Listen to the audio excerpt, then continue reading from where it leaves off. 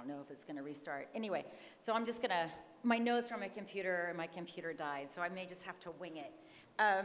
All right, so there's a certain kind of boredom that I have in this topic because we say these things over and over again, and unfortunately, you know, nothing ever seems to change when it comes to Pakistan and U.S. policy towards it, particularly in the post 9/11 period.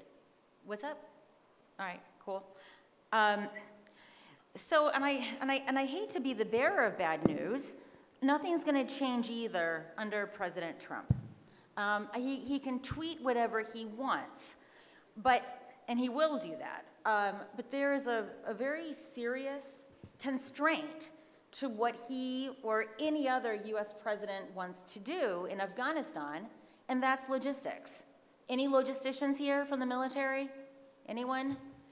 So, you know, we can obsess over the number of troops that we have in Afghanistan. We can obsess over what their mission is going to be. Is it going to be counterinsurgency? Is it going to be counterterrorism? But there'll be none of those missions if we don't have a way to logistically resupply our troops in Afghanistan. And, you know, for the last, how many years has it been? I think the global war on terrorism is old enough to drive now. For years, I have heard Indians say, why is the U.S. giving Pakistan so much money, right? And I think right now we're up to something like $34 billion and counting. Well, and the reason's very simple.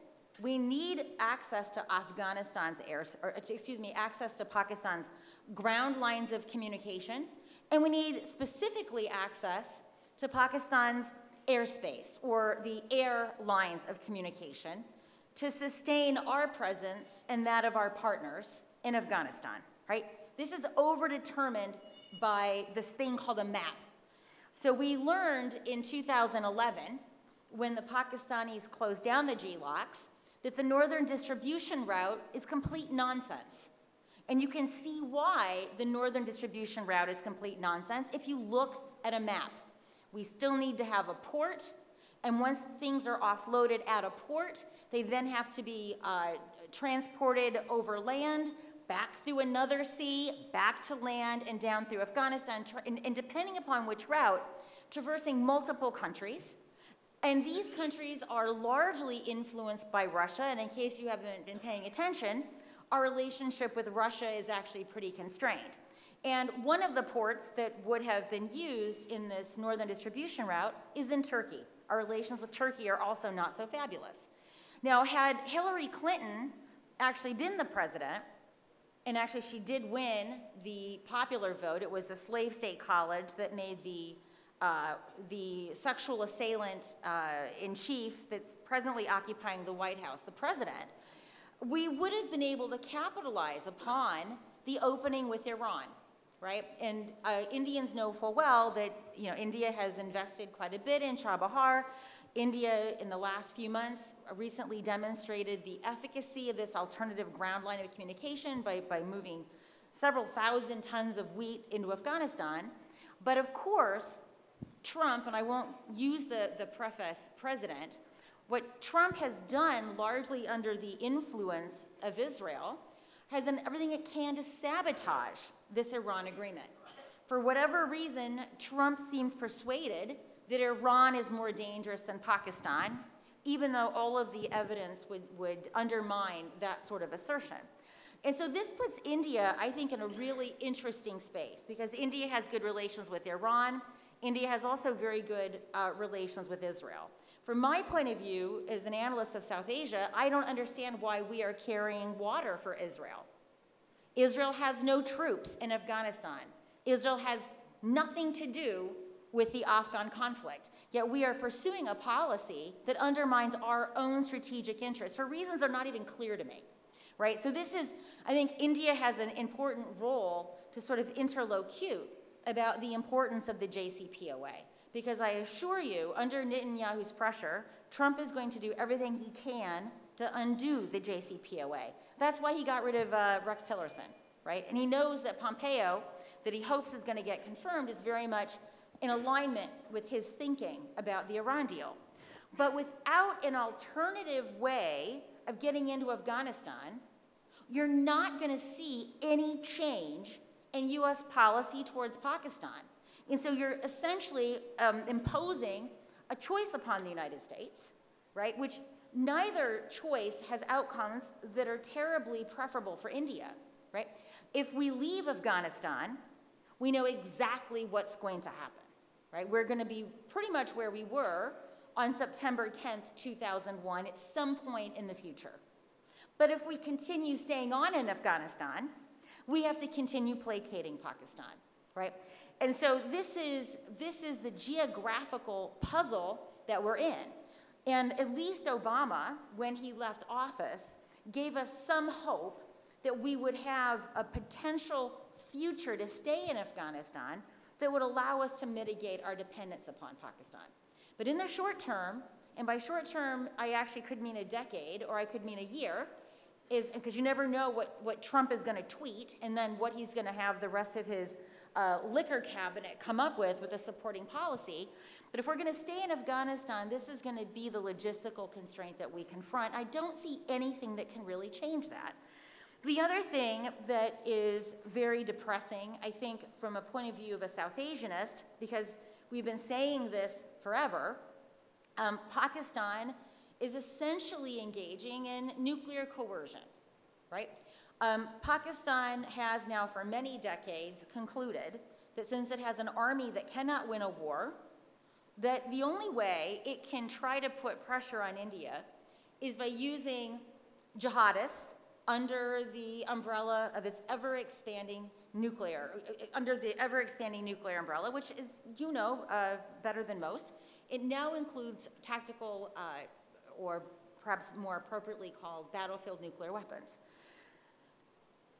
The brilliance of Pakistan's strategy is that it is unfailing, right? Whenever there's a terrorist attack here in India, Indians think really long and hard about what might be the look of the escalation ladder, right? It has been a very effective strategy at deterring India from punishing Pakistan for any of its terrorist actions. Now, one of the things that I find very bizarre, as someone who's been watching this region for some time, I all the time hear Indians say, but Pakistan has nuclear weapons. I've never heard a Pakistani say, oh, but India has nuclear weapons. Why is that, right? Presumably, the very same structures of deterrence that allow Pakistan to engage in these activities with impunity also allow India to pursue subconventional options. And this is something I'm happy to talk about in the Q&A. I hear a lot of conversations here in South Asia, particularly in India, about conventional and nuclear deterrence. I don't hear any conversations happening about subconventional deterrence. And in fact, whenever this comes up, Indians seem to think that this is something that India is incapable of doing. Well, if you're incapable of doing it, why do you have RAW at all? Are you paying them to eat dosas, for crying out loud? No, I say this not to be a jerk, but this is what intelligence agencies are supposed to do. So in thinking about full spectrum deterrence, you must consider subconventional deterrence. This is not provocative in my way of thinking, this is just called logical. So thinking about the Pakistan puzzle, let's pretend that we could put ourselves outside of the logistical trap, and we could somehow convince policymakers, particularly in Washington, that Pakistan is not too dangerous to fail. You would still, I submit to you, have a lot of difficulty getting anyone to sign up to do anything that's different. And why is that? Because at the end of the day, what is the American politician's worst fear? That there be another 9/11 commission report. It won't be called 9/11. It might be called, 10-3 commission report, in which we have a scenario where the Americans have withdrawn aid from Pakistan, and we've lost our influence, we've lost our access, and a jihadist manages to get nuclear materials, weapons, and what have you, and the worst case scenario actually fructifies, right? So from the point of view of a risk-averse politician, they will do anything to avoid that outcome. And by the way, your politicians are no different from mine. I think it's kind of funny and I don't mean funny in a humorous way, I mean funny as in this is really insane, that India wants the United States to declare Pakistan to be a state sponsor of terror. Has your government done that yet? Why not? I mean, you're the most direct victim of their terror, and you can't get your parliamentarians to declare the state to be a state sponsor of terror. Well, imagine the difficulty that my politicians are in. So what would it take, right? What kind of Pakistani outrage would it take to knock an American legislator out of this pocket of fear and insouciance? Well, the analogy that I give, if you were in DC 10 years ago, we actually used to have parking meters, right? So the way it would work, you put a quarter in, and if the thing worked, you got a parking space for 15 minutes. If the parking meter didn't work, maybe you got no minutes at all. So many people think of Pakistan as like a broken parking meter. You put a quarter in, you're supposed to get 15 minutes, maybe you'll get 1. But it's a predictable broken meter that Pakistan is going to be a marginal satisfier. If you completely change the policy, you put a quarter in, and maybe you'll get negative 60 minutes, right? So the risk-averse policymaker is always going to err on the side of the status quo because they think that they can manage the status quo. Now, the problem with this is that your average policymaker, particularly in the House of Representatives, they're there for 2 years. And so their horizon is incredibly short, right? And then towards the end of that 2 years, they're already thinking about their next campaign. And then, of course, the term in the Senate's quite a bit longer. It's 6 years. But you have this constant churn, this constant electoral cycle that comes up every 2 years. And this makes it really difficult from an organizational point of view to ever get a critical mass of people that want to do something different. And this is on the legislative side itself. Leave aside the turbulence that happens on the administration side, you know, with the person who's actually occupying the White House. And, you know, when you kind of go through what else can Pakistan do, you come up fairly stumped, right? We had bin Laden, who was hanging out, just a leisurely stroll from Kabul. 9/11, right? Most of 9/11's, you know, most of the planning of 9/11 had a very strong Pakistani footprint. And none of this is really enough to get people to think differently. So one of the things that I think our job as scholars, whether we're in the academy, whether we are in think tanks, is to really educate our leadership to think differently about this problem, right? So I would say that Pakistan is the most stable instability. This idea that Pakistan is on the brink of collapse, the brink of failure, is actually what gives Pakistan so much purchase over us. But if we could convince the average policymaker, and this is a very big if, that Pakistan is not likely to fail, that in fact you can do a lot to that country. It's like when I was a kid, we had this toy called the Weeble. The Weebles wobble, but they don't fall down. Pakistan is like a Weeble to me. Whether you're looking at the 1971 war, in which it loses half of its population, look at the 2010 floods, various things that people have said would presage Pakistan's demise, hasn't even had a dent on Pakistan. The place literally should be self-destructing if the pundits were correct, but they're not correct. The place is very stable. So what would it look like? What would a policy towards Pakistan look like if we could convince our policymakers to be more risk acceptant? Well, I think the first thing that we have to do is remove ourselves from Pakistan's coercion loop. And ultimately, how do we do that? Well, it's surprisingly simple to this simpleton's mind. That is, we say to Pakistan, we're no longer going to try to arrogate to ourselves the ability to keep an eye on your nuclear problem. Quite frankly, if the Americans are going to tell me that this $34 billion has brought us access and influence, my response to that is you can keep this influence because under our watch and on our dime, they've proliferated their arsenal of nuclear weapons.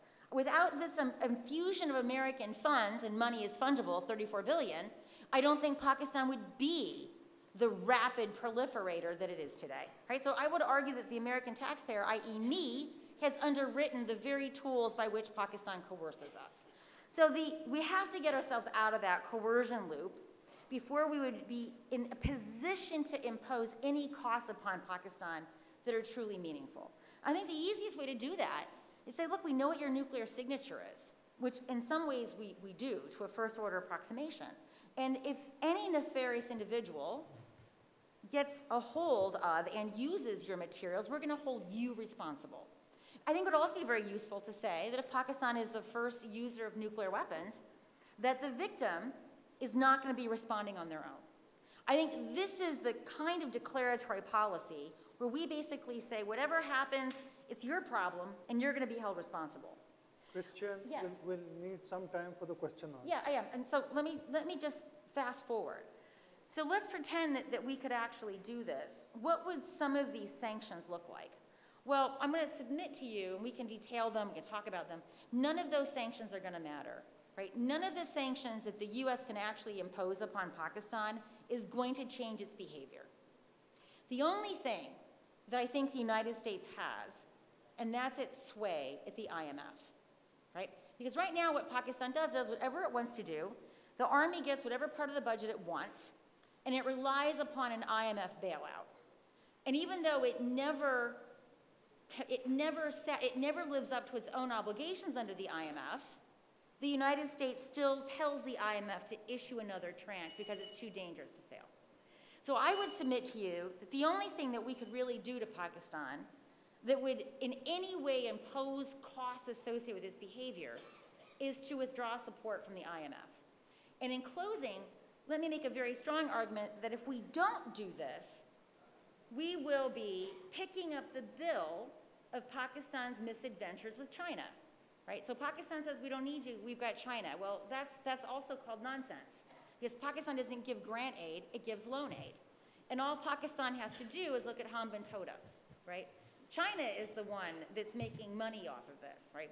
China will derive most of the benefit. What Pakistan will get is probably some suboptimal infrastructure. But the worst case scenario is Gwadar is basically like Hambantota. So if the Americans don't cut the Pakistanis off from the IMF, the American taxpayer is actually going to be subsidizing Pakistan's loan servicing to the Chinese.